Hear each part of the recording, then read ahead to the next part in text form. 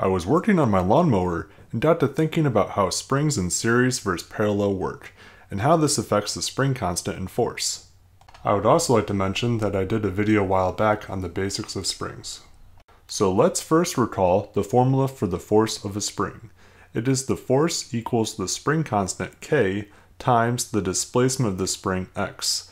So basically, the larger the spring constant, or the more you displace, contract or elongate the spring, the more force the spring will counteract with.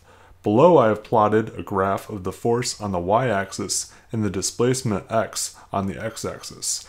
We can see if we plot the formula for the force from a spring of k times x, it is a linear function. Now let's find the equivalent spring constant for these springs in series. I have placed the spring constant in units of newtons per meter. This means that per meter of elongation or contraction from nominal, the spring will apply a resisting force in newtons.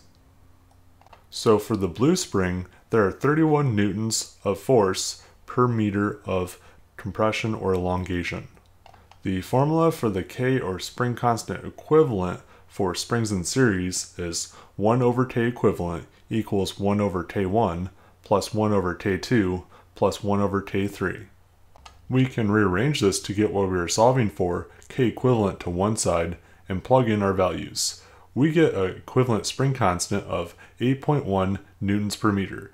This value should always be less than the lowest spring constant value in series.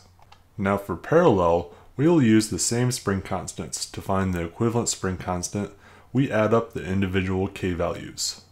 Plugging in our numbers, we get 87 newtons per meter for our equivalent spring constant K. Now we can use these equivalent spring constant values in the K times X equation to find the force from elongating or compressing a spring system. For the parallel spring system, this is assuming that the fixture is in place that can make all springs elongate or compress at the same rate. Same value for the X displacement. That concludes this video. Hope you'll have earned a like, share, or subscription. If you enjoyed this video, you may enjoy one of these videos as well. Let me know how I'm doing in the comments down below. Thank you for watching.